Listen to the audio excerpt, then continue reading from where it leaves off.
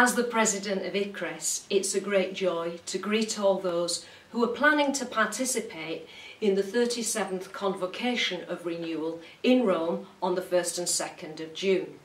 Of course, this event will truly have an international dimension because I know that there are people planning to attend from all over the world.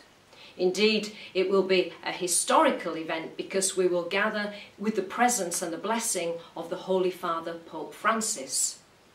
My hope is that this event will provide an opportunity for the whole Church to experience that which we live in the Catholic Charismatic Renewal. Of course, I look forward to hearing what the Holy Father will have to say to us as Charismatic Renewal at this specific time, journeying towards our Jubilee in 2017. I'm sure we will experience a new Pentecost, a deeper outpouring of the Holy Spirit, which will empower us to engage more fully in the new evangelization. So, as we journey towards this historic time for the charismatic renewal, let's be like those disciples in the upper room.